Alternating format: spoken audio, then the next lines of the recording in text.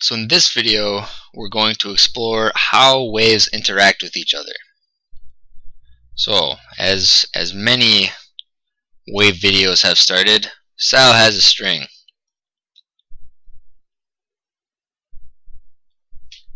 And here's Sal. I decided to familiarize myself with the drawing software by doing my best to trace a picture of Sal. And I'm not sure how he would feel about that, but handsome man. But anyway, he has his string and he jerks the end up and then he jerks it back down. And creates this wave pulse moving along the string, just like in his past videos. But this time, I have the other end of the string. And I also jerk it up and jerk it back down and create my own wave pulse. This red wave pulse moving to the left.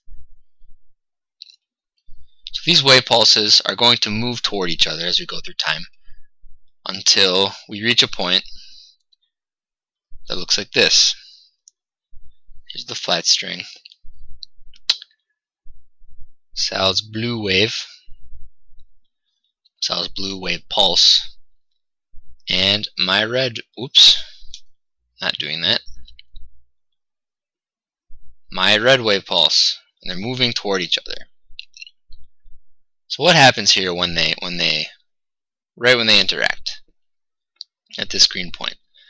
Well, we know that normally this wave is moving along because this point here, drawing another green point here, feels the bit of string just to the left of it has moved up, and so it gets pulled up by the piece of string to the left since they're connected, and once it goes up, it'll pull the string to the right of it up, and that's how the wave moves along.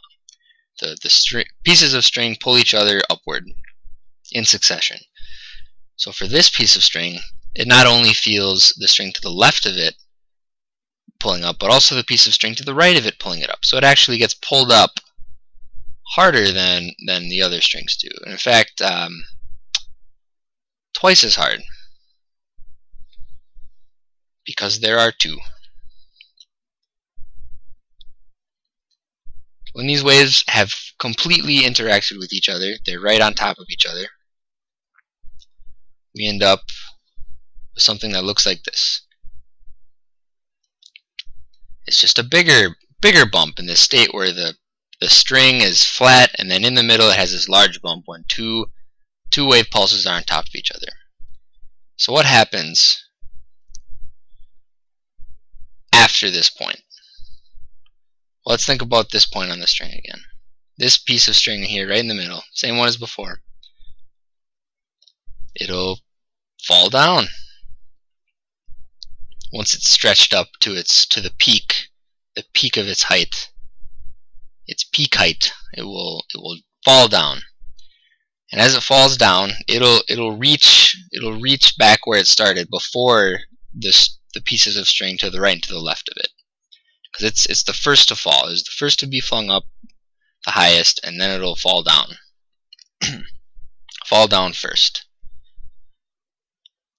And so we end up with something that looks like this.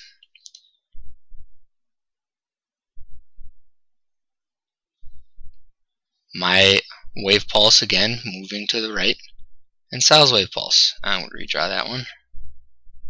Sal's wave pulse moving to the right. Mine's moving to the left, Sal's is moving to the right. I'm not sure if I said that correctly. But anyway, so what's happened here? We started with waves moving toward each other. They interacted for a while, and now it looks just like as if my wave's continuing as if nothing had ever happened, and so is Sal's wave. So the waves have survived, and they're continuing on just as if nothing ever happened. But in the middle, they interacted to make this bigger bump than the two moving wave pulse bumps here. So the takeaway here is that I've just stated, but I'll state it again, is that when two waves are on top of each other, they add together. into this bigger wave pulse, or this bigger bump in this case. And then once they would continue on, they continue on as if nothing happened. And this is called interference. This is the name that people have used. Interference.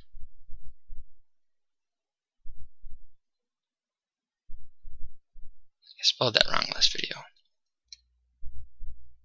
Interference. In this specific type of interference here, where we have two waves where the pieces of string are moving in the same direction, they're both moving up in this case, this is called constructive interference. Constructive interference. And then I'll just draw, just to summarize what we've seen here. So we have Sal's blue wave moving this way to the right, and then we also have my red wave pulse, both wave pulses. Mine's moving to the left. Add them together,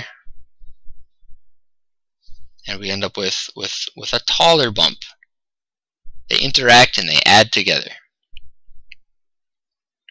And just to reinforce this point, let's do a slightly different example. And I'm going to abandon Sal. Goodbye. But Sal's still here, even though I dragged him out of the picture. And he takes his string, and as he is prone to do, I'm going to move over more. Whoops.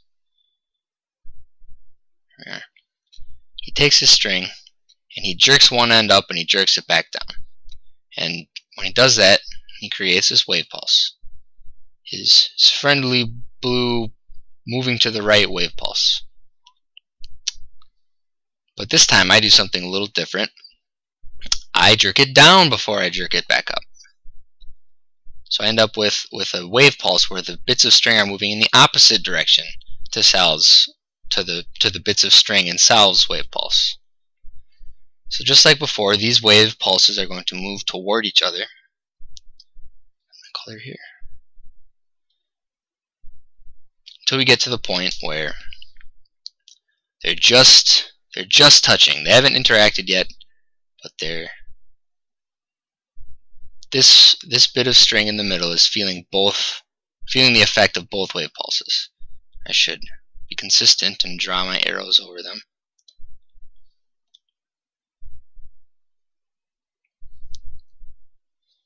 So this piece of string, so before, this piece of string felt the piece of string to the left and the piece of string to the right of it both going up, so it got pulled up twice as hard. But this piece of string feels the string to the left of it going up, but the piece of string to the right of it is going down. So this string and this piece of string, instead of going upward twice as hard, it actually doesn't go anywhere. The forces offset each other and it just stays put. And so if we continue through time, we end up with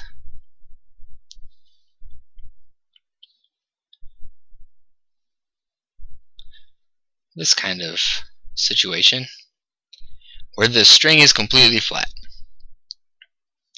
And here's our center point here. It still hasn't gone anywhere, and the whole string is flattened out.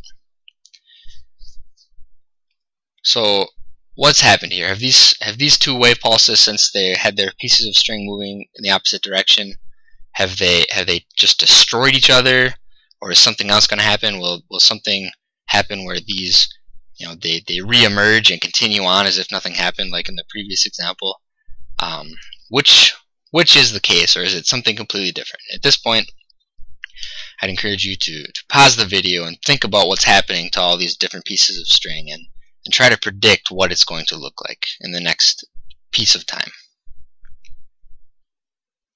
So now that you've had time to think about it and have a guess at what we're going to see, let's think about what's going on here. So what had to happen between this time and this time? These pieces of string that have moved up have to move back down to get to flat, right? So these pieces of string are moving down. And once they get here, they're still moving down they're flat for the moment, but they have momentum and they continue moving on, moving downward. In the same case for these pieces of string, except they moved down before and they have to move back up to get to even. So these pieces of string are moving up. And so in the next piece of time, we have the pieces of string on the right have moved up and created this new wave pulse that's moving that way, just as if Sal was right here jerking this wave up, or jerking this string up. It's created a new wave pulse. And similarly on the other side, there's a wave pulse that looks just like my previous wave pulse, as if I just jerked it down. So again, we have this case where the waves come toward each other, they interact on top of each other, and then they continue on as if nothing had ever happened once they pass each other on. And this is another kind of interference. This is called destructive interference. Destructive interference. They've destroyed each other for this moment in time. Destructive. And just again to summarize what's happened here. Sal's blue wave pulse with the pieces of string moving upward. My wave pulse with the pieces of string moving downward. And the wave pulse is traveling to the left. We add these together and we get a flat string. And so in both cases, the wave pulse is added together. Here the pieces of string are moving in the same direction, so they moved even further in the same direction. And here they're moving in opposite directions, so they ended up actually canceling each other out, and the wave was flat, or the string was flat for that period of time. And these are sort of simple examples, just with the one bump wave pulses, but you could the same principle applies for say Sal made a wave pulse that consists of two bumps, maybe something like this, and then what I made another wave pulse. Maybe I just made one big. I moved my string up and down slowly, and then we could add these together and we would get something that looked sort of like this, right? At each point they've added to each other, and this we can do other examples in other videos, but for now I just want to illustrate the point or make it clear that this is a general concept that happens no matter what the shape of the waves are. It's easy to illustrate them with these simple examples, but you can apply it to any shape of wave pulse or continuous wave or anything like excuse me, did so well without coughing this video, but oh well. Anyway, see you in the next video.